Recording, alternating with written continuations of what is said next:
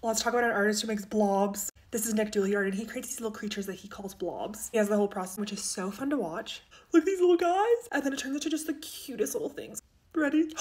Oh my god, stop. He makes all these guys out of like weird material. This is a lemon, and watch how it's made. I mean, I don't understand. This is the lemon. It's squishy, and now he's gonna put hair on it individually. This is gross. I don't love this. It makes me disgusted, but I also can't look away, and it's kind of very interesting and fun.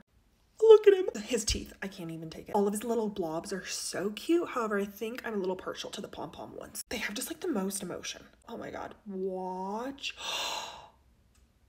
Oh.